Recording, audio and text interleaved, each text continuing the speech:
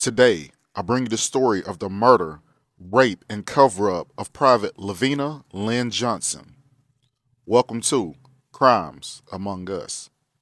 LaVena Lynn Johnson grew up with such admiration and respect for her father as most little girls do towards dad.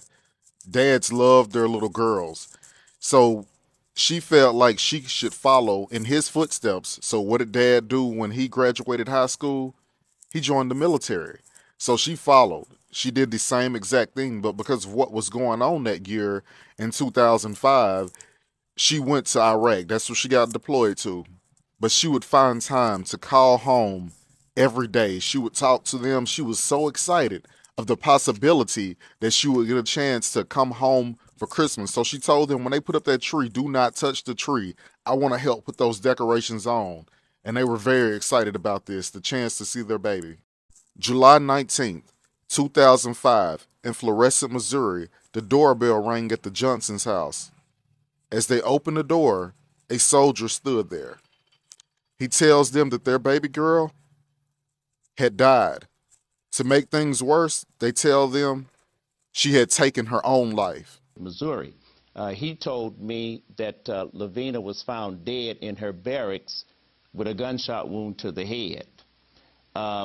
I know a lot of people, and I know people who knew people over there. So we had a friend of ours that was a police officer. So he immediately emailed a friend of his that was there and asked where she was found. And that friend emailed him back and said that LaVena was found dead in a contractor's tent.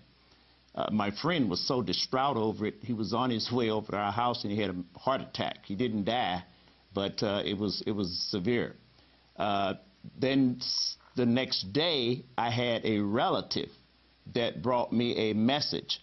And that message, in essence, said that LaVena knew some people who were near DFAS 2, and that's where her body was found, in a contractor's tent.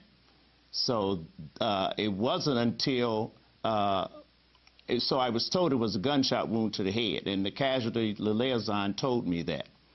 And when her body got here, I looked her body over, and I saw a hole on the left side of her head near the temporal lobe.